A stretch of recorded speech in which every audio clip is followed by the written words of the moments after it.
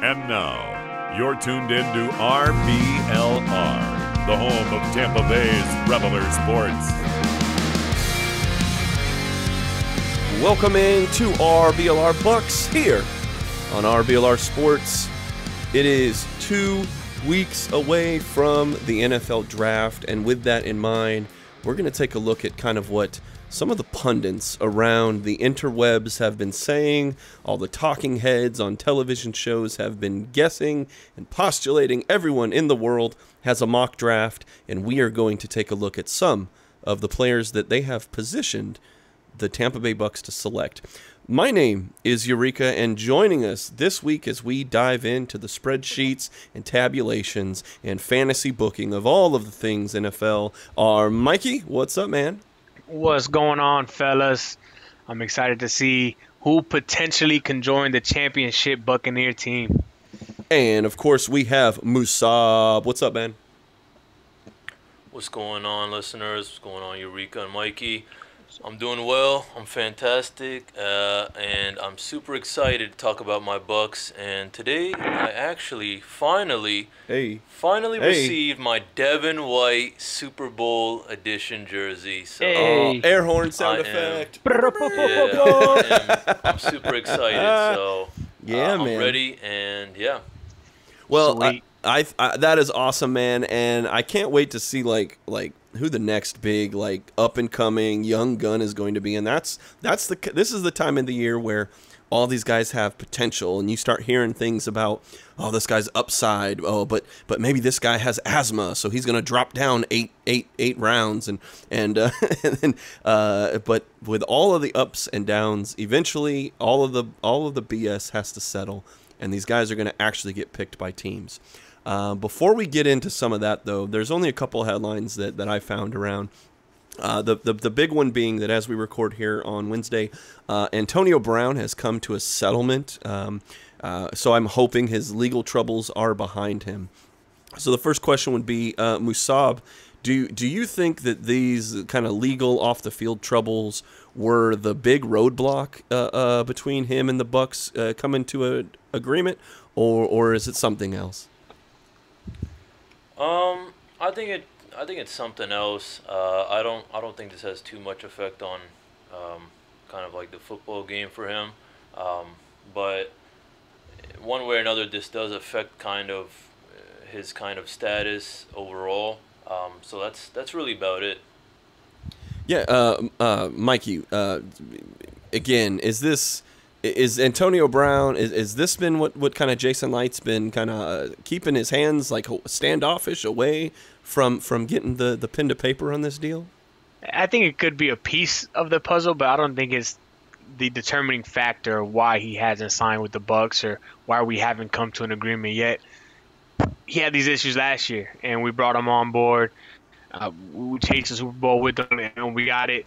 I think it's just overall aura that AB brings, and just weighing out the options, man. We're deep at that position, so it may have some effect, but I don't think that now that he's cleared or has come to a settlement, I don't think we'll see news that he signed tonight or tomorrow. I think it's more in depth than that. Yeah, and I think there's even a more likely possibility that he won't sign. He won't re-sign with the Bucs, but it's kind of been the one last little piece. And I know we've all kind of expressed our concern that we'd love to have AB on the team, but if we didn't have him, maybe there's other guys that are waiting in the wings. So we'll see how that works out. But two things that are brand new for the Buccaneers family, and that is Ryan Suckup and Shaq Barrett have welcomed newborn babies into the world. Hey. That is awesome. We got a couple dads here at RBLR, man. So it's always good to see.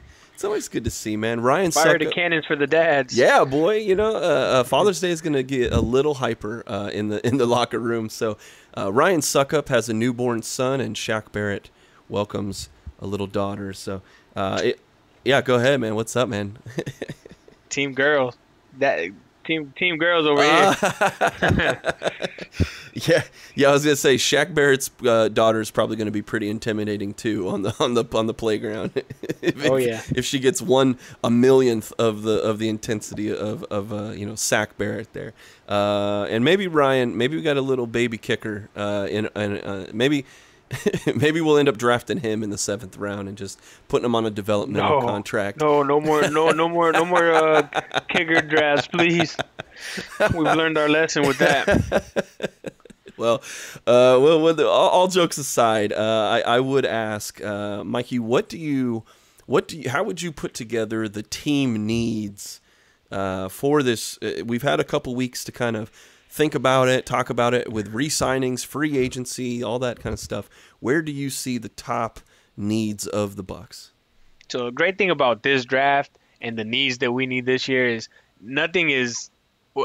we don't need a starting position, right? We need depth. So we're in a position that we can take the best player on the field, which is a great position to be in, or best player in the draft at whatever round or position we're in at the moment. The needs that I think we need is depth on the defensive line. Okay. Vita Vea goes out for some reason. JPP goes out for some reason. Shaq Barrett goes out for some reason. We need a fresh pair of legs, a young up-and-coming star to fill in and pick up where they would leave off. So my number one priority would be defensive line, whether that's edge or an interior defensive lineman. Okay. So defensive line would be my priority number one. Priority number two for me would be cornerback or DBs in general. Again, young, talented group. Carlton Davis, Sean Murphy-Bunting, Dean, all these guys balled out last year and showed improvement, right? Second-year guys had a wave of productivity and efficient playing, and then had some slumps where they didn't play as well, but played very well when it counted the most. But if for some reason one of these guys were to go down, again, we need a young stud in there that can grow with these guys. And in a few years, when they're ready to go off and get those big contracts, if we were to lose one of them, it's not going to hurt us too bad. So need number two for me is DB, cornerback. Okay. And three, I would say maybe offensive line. Okay. I think we're good in weapons. We got the receivers, we got the tight ends. We're loaded up at running back right now. So for me, I think my third position of need that I think we should target early on would be offensive line. All right, Musab, how do you have it stacked up for the needs of the Buccaneers? Piggybacking off of what Mikey was saying, we are definitely drafting for depth. Obviously we got all of our starters back and they're looking good, being that we are the Super Bowl champs. So my first, need for me, I'm gonna have to say is definitely defense, but I want to say a little bit of. I think for me the first one would definitely be like D-line, as well. But I also do want to prioritize our DBs and our DB unit. Okay. Like our cornerbacks and safeties, just because I definitely do think that first of all we need some depth in there as well, and also just we need some speed on defense. We need some guys who are young, quick, and ready to take on these kind of veteran wide receivers who pose as threats against us. So that's gonna be my first one. Now for my second one, I'm gonna have to say I'm gonna put offensive line up there. Okay. Just because if anything, whether it be O-line, D-line, I really want to emphasize on the depth. If we're not gonna be going for like a safety or cornerback, then I do definitely think we need to be going for an OL or a DL for sure. Just because things happen, whether it be in the beginning of the season or in the end of the season, and we need solid, reliable backups. That's the only way we're going to be a championship team. We had our backups. They stepped up this year. They got the job done, and for that reason, they helped us to the Super Bowl. And then for my third one, I'm gonna have to say a little mix of just we need someone who can be an offensive weapon, whether that be running back or wide receiver. Now I would throw in maybe like getting a nice young quarterback in there as well. But ideally, I do want to prioritize the wide receivers and running backs as well. I just think that the more weapons we have for Tom Brady, the better. especially if we have a variety of weapons.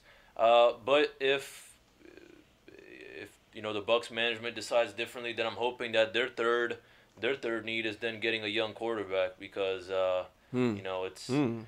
it's obviously it's not like Tom Brady's halfway through his career or whether he's like starting it right now. It's the road's he's towards the finish line. The road's coming to an end, and we need a guy. We need a guy for our team who can step up when we need him and show out. So that's gonna be my third one. Awesome, guys, and it was good to see kind of what you were thinking and how that meshes sorry, meshes with what kind of all the talking heads and pundits, that all the guys that work between CBS Sports, NFL Network, Pro Football Focus, USA Today, Yahoo Sports, you name it. I've pretty much scoured the globe, and I've kind of put together a list of names of guys that the Bucs have been kind of attached to, or at least when they're doing their mock drafts, they're thinking how it comes out. So everything from Pro Football Focus having a fan mock draft where they kind of had the thousands of people that are subscribed to that website give their own opinions, and they kind of mix that into a fan draft. There's a lot of these that are out there. So if you ever want to just go down a rabbit hole, if you just type in 2021 NFL mock draft and just see the millions of results that come after that. So, but we're trying to make it pretty easy for you guys here. So I would say just thinking about the first round, that's pick number 32, as we are the Super Bowl champions and we have the very last pick in the first round until there's compensatory picks. But at number 32, the number one name that people have going to the Buccaneers, and that is Christian Barmore. Christian Barmore kind of projects as a very ready to go defensive tackle. He's got raw power. He's got busy, powerful hands, and just a rock solid body. I mean, he's got the maturity level. He's there. The one knock is that he didn't start all the time at Alabama, and he's definitely got a lot to kind of grow into in terms of leveraging double teams, and he hasn't really picked up anything other than a swim move. Now that swim move is excellent. That swim move is his number one tool, but kind of trying to develop an extra power or a finesse move other than just his power and raw athleticism. So Musab, I'll go to you first, man. Christian Barmore, he's kind of ranked as the number 2 defensive tackle in this draft, depending on who you go with. What have you seen out of Barmore? I've seen a lot out of him. I mean, there's a reason why his name is recognized in the 2021 NFL draft. The dude comes from Alabama, so he's ready to play. For me, what I really liked about him when I was watching his tape was he's pretty flashy for for a lineman, and I do think that he really has some explosive moments as well that that have helped his team, but also just agile. He keeps his feet moving, and redirecting kind of his body towards blocking, or actually just getting to the quarterback as well. But overall, for me, I'm hoping everything works well. The only thing that has been a worry for a lot of people is kind of just his overall playing strength, being that he is a lineman. His stamina sometimes comes into the equation, but there's been times where he's struggled against larger, like kind of mauling blockers, but he's also succeeded against those as well. So it's the way I kind of see it right now, it's a little 50-50. He performed really well in college, but with all these linemen, the thing that always comes to my head is you're playing with a whole different group of guys. Well, let me tell you something. You were probably playing with boys before, because half those guys are just 18, 19. You know what I'm saying? So for that reason, I'm going to have to see. I mean, the thing I'll just summarize it. The thing I love is his athleticism. He's agile, but the only thing that worries me is how is he going to be, how's his overall strength? How is he going to be going against larger opponents, especially if he doesn't get that kind of first step on them? So it's a little, I'm going to say like a kind of a 50-50 for me. I mean, I think you'd be great, but there are some elements for me to consider with Barmore, especially drafting him at 32, 32nd pick. Yeah, Mikey. Barmore he wasn't a full-time starter at Alabama, but he still showed pretty good flashes. Part of the reason he wasn't a starter is he did have a knee injury, but coming back from that, do you think?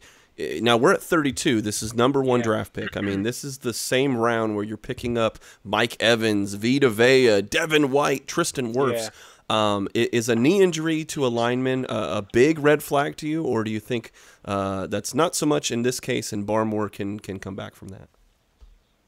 No, I don't think knee injuries are a big red flag these days. The way technology has advanced. Dean had Jamal Dean had two knee injuries before going into college. And he's played well. I mean, guys recover from knee injuries pretty quickly. Okay. But I do have big concerns picking someone in the first round who is not a full-time starter. Okay. First round guys got to be full-time starters. They got to have had that body of work in college to be able to succeed at the NFL level. Looking at his tape, man, he's a big body, strong. You can tell he's a strong guy, gets downfield pretty quickly and with some aggression.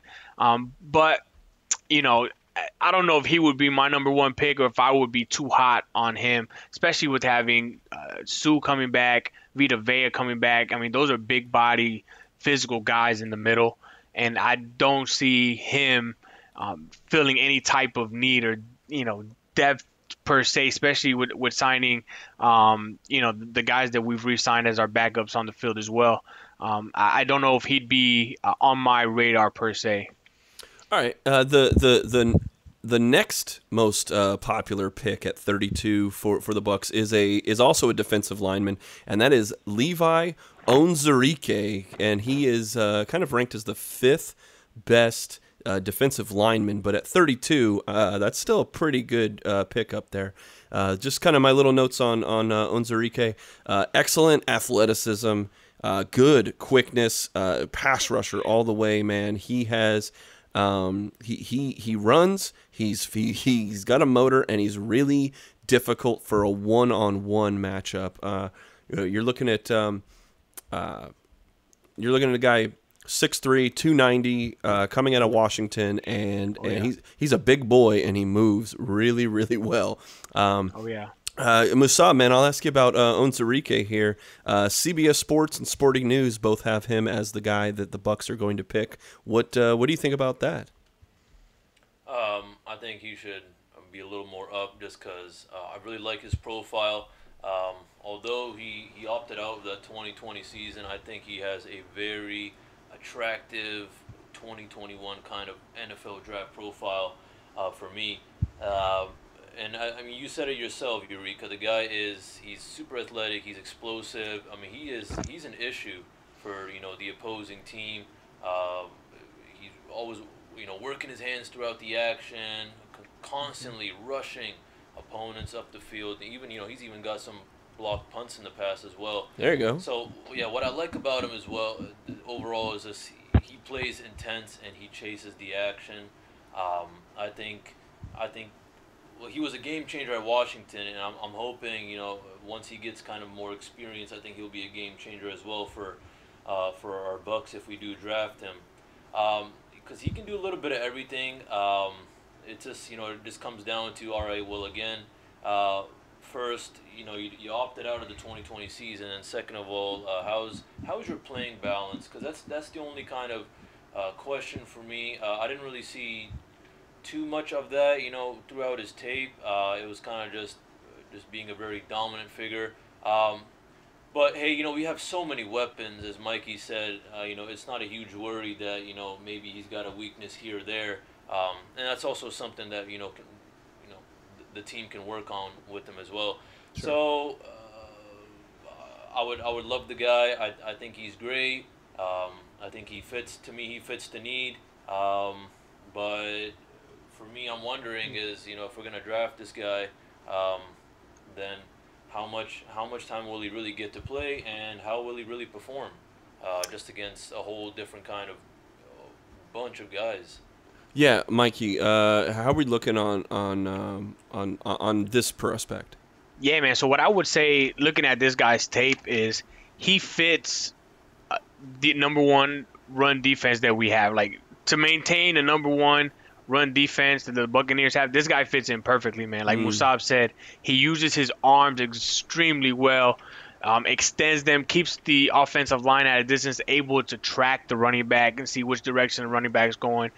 You put on that tape, the first 10 highlights are him, putting his face into a running back. Getting in the backfield, shedding blocks with his hands.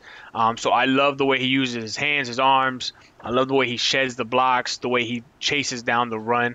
I think he'd be a great prospect, a depth, piece for that number one run-stopping defense that the Buccaneers have. So if we're looking to maintain that, and that's a priority for us, which I know it is a priority to have that number one run-stopping defense, I think he would fit in that role perfectly. The next guy that I'll bring up is an edge rusher for sure. I mean, this guy that's exactly what he does. Onwuzurike could be an inside or outside.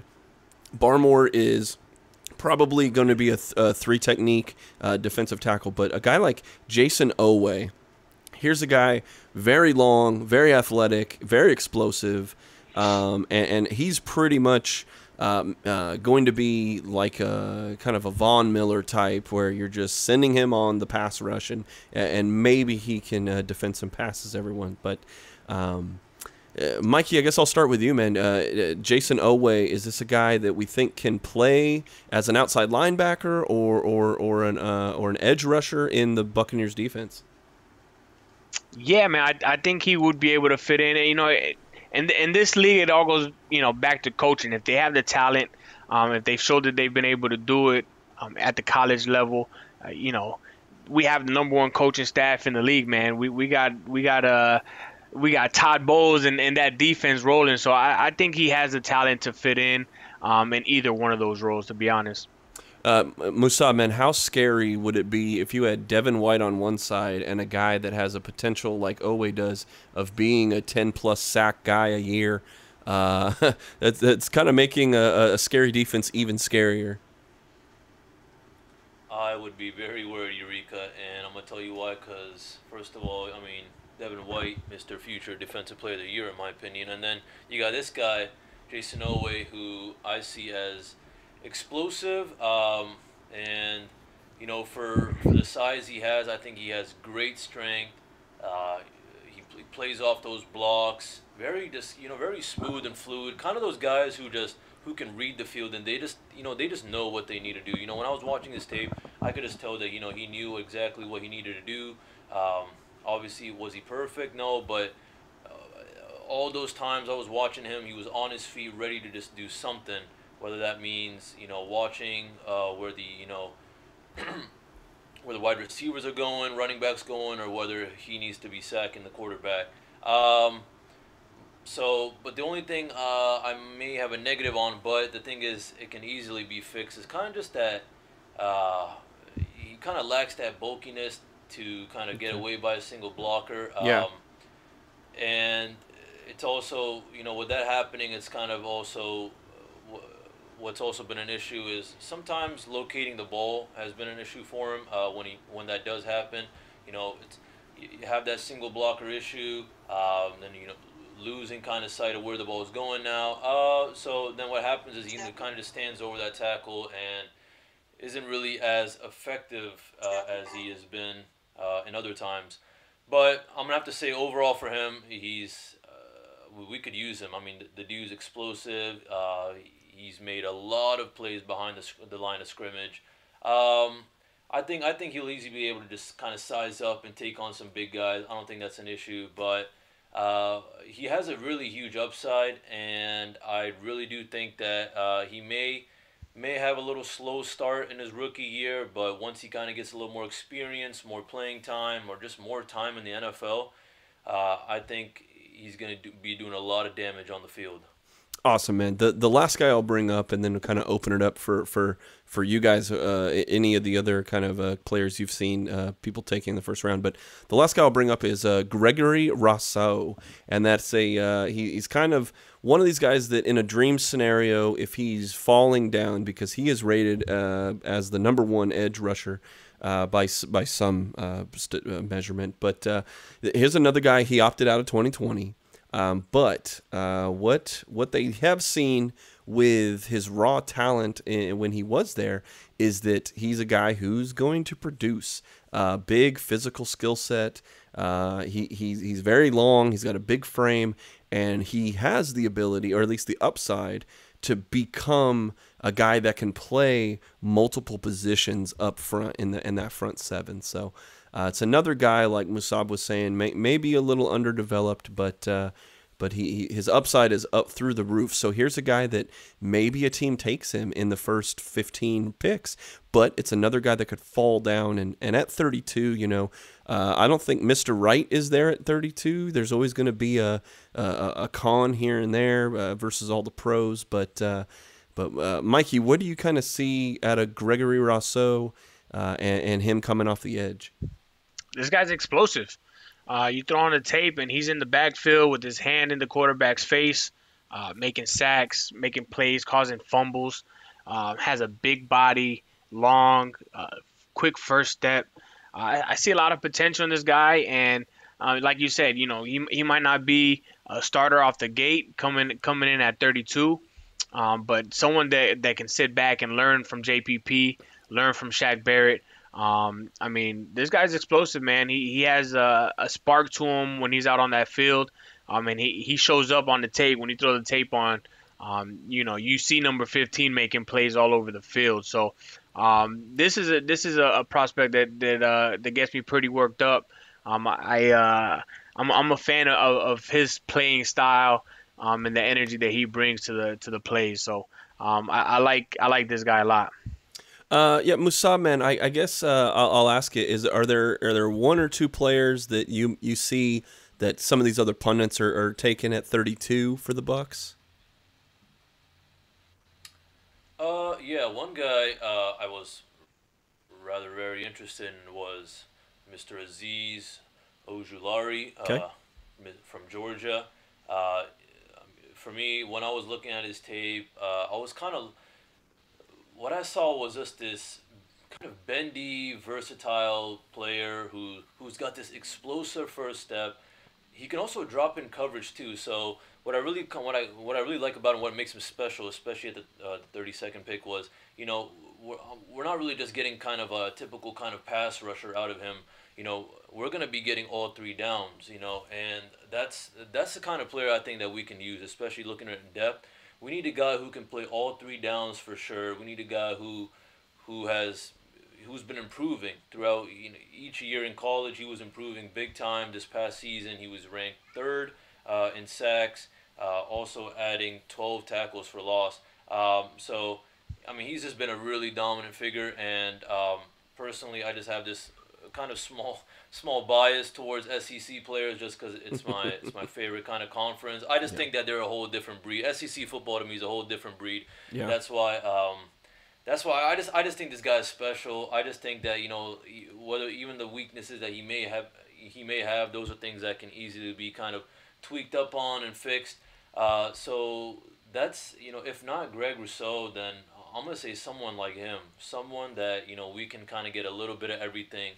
Someone who has got the stamina to just keep fighting. All right, Mikey, is there another name that you've seen out there that the pundits are kind of taking in the first round for the Bucs that we haven't talked about? There's always getting names thrown around. There was one in particular I saw also out of Miami. I believe it was Jalen Phillips. I think it was. Yeah. The heading list. He also stood out on the film when I watched him. Very, very explosive. Came off the edge. He's another one out of Miami. But there's so many names, man. Yeah. It's the draft. It's mock draft season, so there's going to be a bunch of people tied to the Bucs and every other team. Well, I was going to ask you too. You were talking about cornerbacks and safeties. What about a guy like Asante Samuel Jr. out of Florida State? Asante Samuel Jr. I got to look him up, man. Yeah, he's a guy. So a little undersized. Okay, 5'10", 185, but he's one of the he's not a top ranked, but he's in the top 5 in most lists. He's got a 4.44 40. I mean, the guy's pretty good. I mean, he's been kind of in the mix all ACC conference at his position. He's kind of he is. People think what's he's his name? Asante Sammy Jr. Samuel. Yeah, the son of Asante Samuel. He went to Florida State, and he's a guy that he can play inside in the slot, and I think that's probably where he would come in as a rookie. But maybe he can develop as an outside island defender. It's just him being undersized at 5'10". That's kind of a push, but he's pretty quick. He makes pretty good adjustments at the line. He can see the field really well. He covers well in zone, and I know obviously that cover 2 that we play a lot over the top.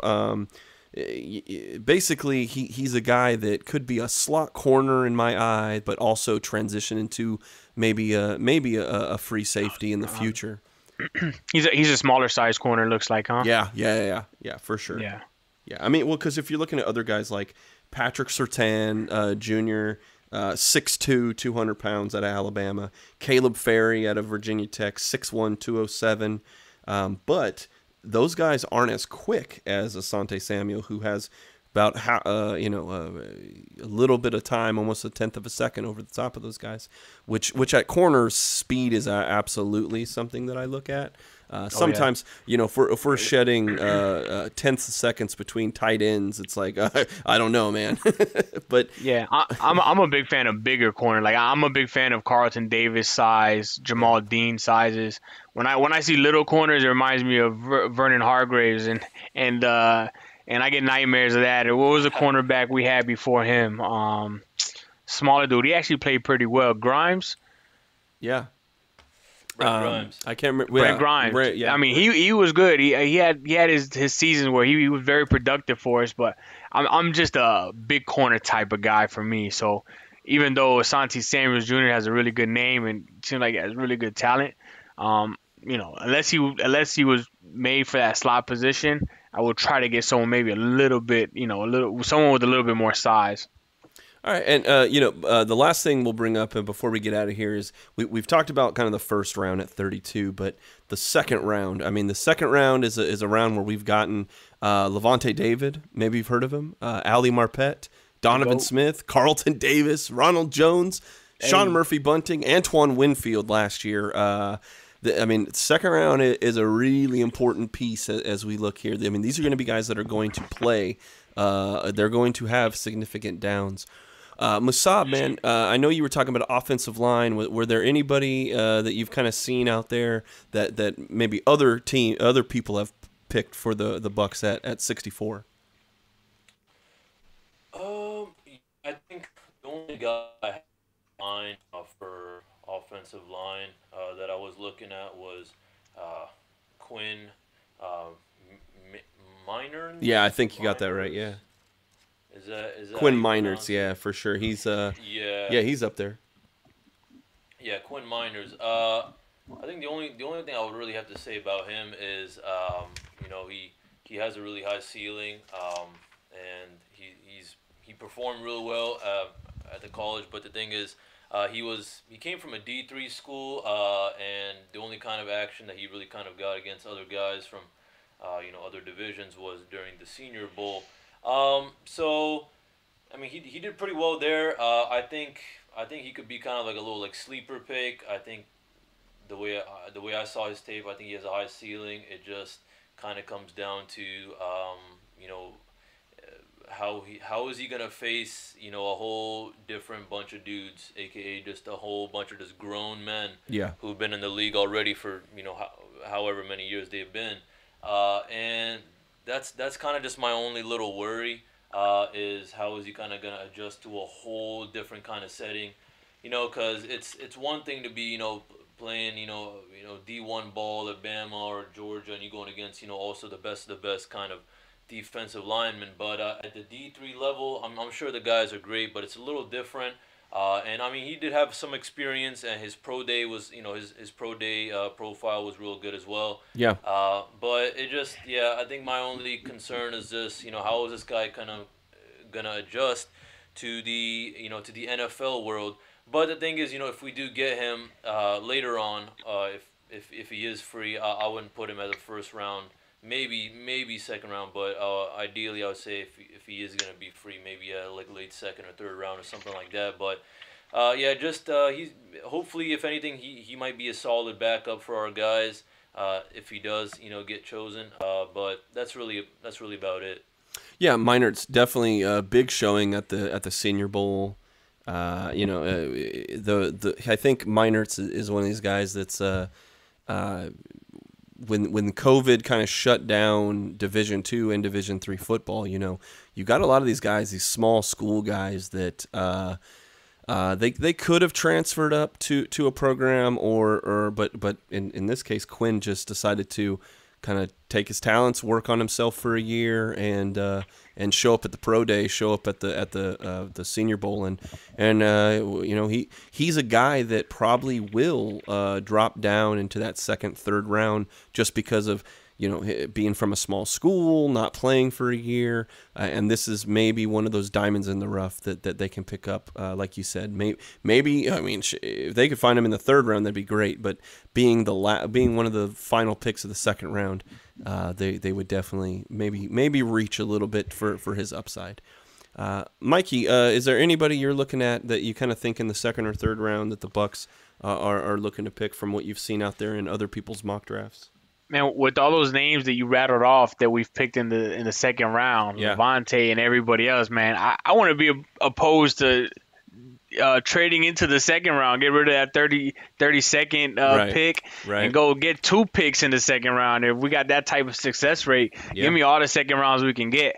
For me, man, it's tough because there's just so many names out there, right? Like I could give you Joe and Bob and all these guys, and all of them have talent, Division III all the way up. It's all about development and it's all about our drafting, our recruiters and doing the homework, and it's tough to give you all these names. It's one of those things where I trust the system, man. Jason Light is on fire right now, so I trust that he's going to find the right offensive lineman, whether it's in the second or the third round. And I think we're going to rock it. My vote is get out of the first round, get 2 or 3 second round picks, and let's keep that streak of second round picks going. Yeah. A couple guys I guess I'll throw on the list here. They've kind of been, I don't know, this is why I look at these other guys' mock drafts and I'm like, I don't know, man. So one name that was thrown around in the second round was a guy named Chris Rumpf the second, and he's coming out of Duke. Some people have him listed as a 5th round, 6th round talent, but Sporting News has us picking him in the second round, and I don't know if they're just overplaying our need for kind of depth at the line, or and you just maybe they're when you're thinking about who the guys are picking, you think, oh well, they need a lineman, so let's just pick the next one available. But Chris Rumpf the second. Not to belittle him. I mean, he was he's a big guy. He's 6'3", 235. He's pretty quick at the position. Runs a 4.65 40. But he's kind of a guy that needs to develop a little bit more strength, and he's kind of like, he's not fast enough to be on the outside, but he's not big enough to be on the inside. And it's one of those like, well, do you have a position?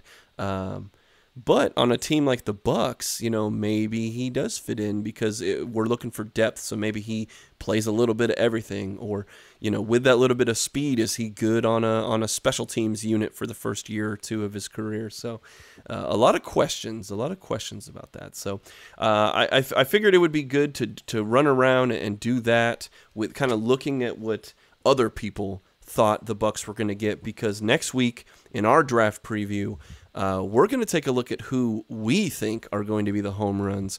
We'll have a week to dive into the tape and give you guys, our listeners, the kind of the wish list, in all the rounds, kind of who we're looking for as we dig deep and we kind of assemble who some of these little lottery tickets might be for the Bucs, and hopefully there is a Chris Godwin out there in the third round. Maybe there is some diamonds in the rough, the Quan Alexanders like we have found in the past that were pretty good, even though they weren't highly touted out of college. So I guess I'll throw it around. Musab, man, any final thoughts for us? Final thoughts is just, thanks to our listeners for always giving us a chance. And, I look forward to this draft. I think it's going to be real fun. I'm really interested to see who we get. But as Mikey said, I trust our GM. I trust our whole staff to make the right picks. Yeah, Mikey, man, what do you got for us before we get out of here, bud? Hey, and Jason Light, we trust, man. He put a hell of a team together. We are Super Bowl champs. We got depth. We got the whole squad back from last year. I mean, we're going to rock it, man. Whoever we add on, I'm sure they're going to be eager and ready to contribute in whatever way they can. And, hey, let's go for that repeat. All right, guys. Well, you, the listener, you are our always and forever first-round draft pick. And the one thing you can do for us is, if you're on social media, if you're on Twitter, if you're on Instagram, if you're on Facebook, hit us up at RBLR Sports. Go ahead and follow us. Keep in the loop. We send out score updates every time there's a podcast that's updated, as well as more content in the future. The other thing we can do is, if you're on wherever you're listening to our voice, if you're on Spotify, if you're on Apple Podcasts, Google Podcasts, Stitcher, YouTube, wherever you are listening to our voices, hit that little subscribe button, hit that little bell that gives you notifications on YouTube. Be the first and foremost when these are uploaded, that you get them ready to go in your feed, in your inbox, however you get this content. It takes a second for you to click, but it means a whole lot to us as we grow. So I cannot wait to hear what Musab and Mikey have for us next week as we take a look at our RBLR NFL draft preview. The draft is right around the corner, guys, and we will be here every step of the way for you. So for Musab, for Mikey, my name is Eureka, and we will see you next week. Go Bucs! Go Bucs!